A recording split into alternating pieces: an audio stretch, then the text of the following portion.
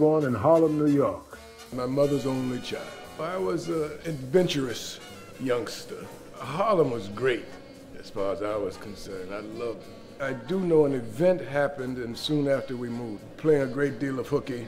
I'd go to the movies. Every once in a while, you'd see a Sidney Poitier movie. So I found myself in the movies or at the stables at Central Park because I was fascinated with horses.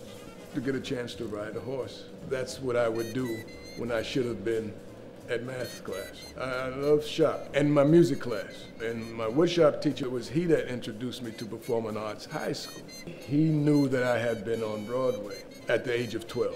The only thing that could get me to come to school was if there was a production. Lorraine Hansberry said to my mother at this one particular time, Glynn, I've written a play and there's a part for a little boy in it. Do you think Glynn might be interested in trying out for this part? And she told me, she said, that actor that you like, Sidney Poitier, he's going to be in it. I said, oh yeah, so she said, yeah. I ended up getting the part.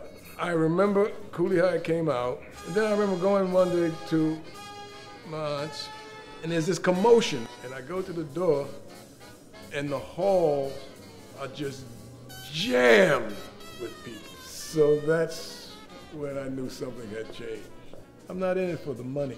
I'm paid to wait and I act for free. It's the work that attracts me. I only like, at this point, working with people who are serious about the business and giving it up.